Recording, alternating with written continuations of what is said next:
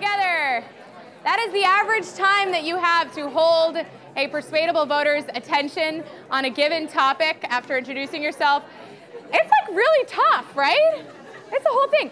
Who had someone that did a really good job of persuading you on something really random inside of the room? And we're going to go to our friends on Twitter in a hot minute, too.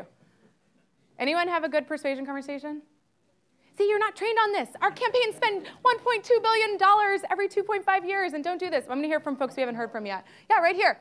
OK, who did you talk to? Remember your name? All right, we're going to have you guys come up front. Sorry. Here we go. Yep, this is Organizer School.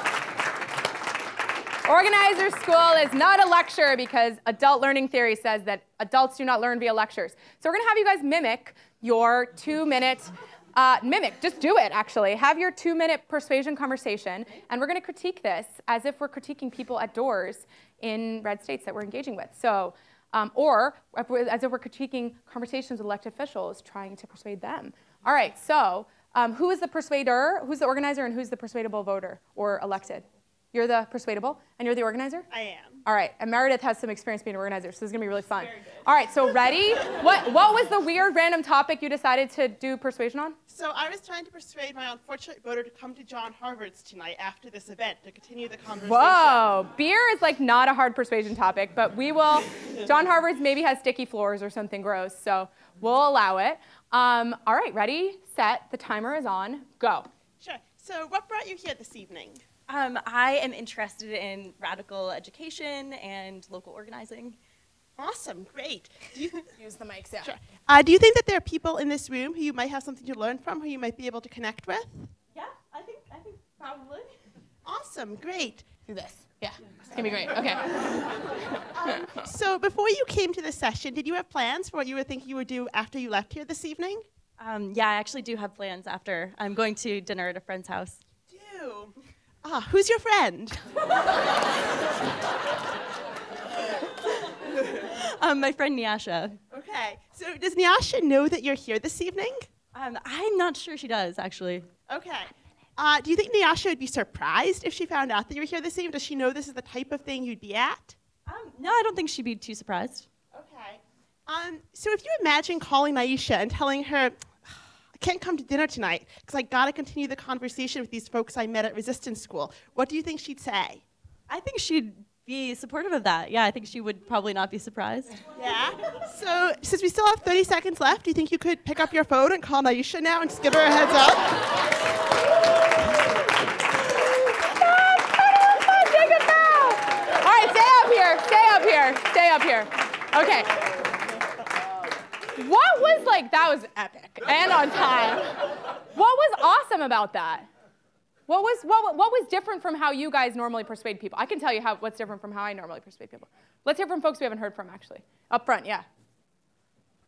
Well, she used some of the words of the person she was talking to and channeled that energy towards her overall goal. Yeah, like almost back to that Tim McCarthy values presentation, right? Like you use their same values and their same words and you can create linkages, and it didn't feel, it felt authentic. Like she was actually it's not listening. like she didn't have counter arguments as to it's not like she said, you should do this. Yeah. It was more like, Ask not tell. like learning, like moving her towards options. Yep, basically. okay. What else was good about that? Anyone else? Yep, right there behind. She asked lots of questions and brought her into the conversation right away. There was no lecturing from the get-go. How many statements did she make? Almost zero. Almost zero. So the crazy thing is, all of us think that policy facts, like if we were, genuinely, I'm not kidding, I'm mimicking all of you back to yourselves. If you were trying to persuade this person naturally to support paid parental leave, most of us would probably automatically launch into facts. How many people feel like unequipped to have that conversation without facts? I do, and I'm like a professional organizer, right? What actually ends up scientifically, behaviorally, in every study we've ever done, convincing people is either asking them questions, identifying shared values, and repeating it back to them, or stories. So you didn't really use a story, but did anyone else have a person that used a story? you guys had a person. We're going to have one quick thank you. Round of applause for you guys. We're going to have one last debrief from someone who used a story, and then we're going to wrap up with my little adorable, unforgettable acronym for how you can remember how to do this when you're feeling all lizard brain. So you guys used a story where I'm not going to make you come up, but tell us what you were persuading each other on. And hi to everyone that's on camera and that's attending from all over the world. I hope that you had wonderful persuasion conversations with yourselves as well, awkwardly. Okay. They volunteered, but it was my story. Oh my gosh, you were overhearing the super persuasive. Okay, what was your story? I was the persuader. Yeah. What they asked me to persuade them of was to support school vouchers. Okay. And I started out leading with some fact and posing some general ideas.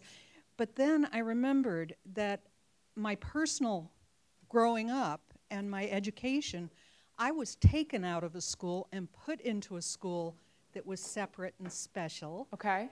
And it dramatically changed. It altered my whole entire life because I was exposed to children from backgrounds and economic strata and all sorts of things that I wouldn't have had otherwise.